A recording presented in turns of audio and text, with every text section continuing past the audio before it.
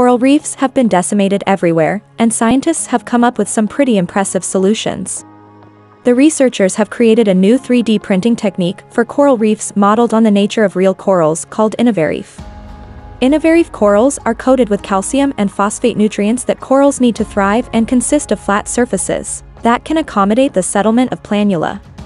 The reef's holes and cavities serve as habitats and hiding places for fish, benthic animals, and marine invertebrates.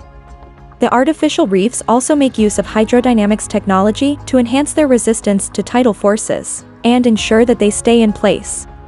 Finally, the pH level of acidity of the selected type of cement used for the reefs is close to that of seawater, and the design concept is that of Lego, easily assembled and disassembled blocks that are easy to transport and install.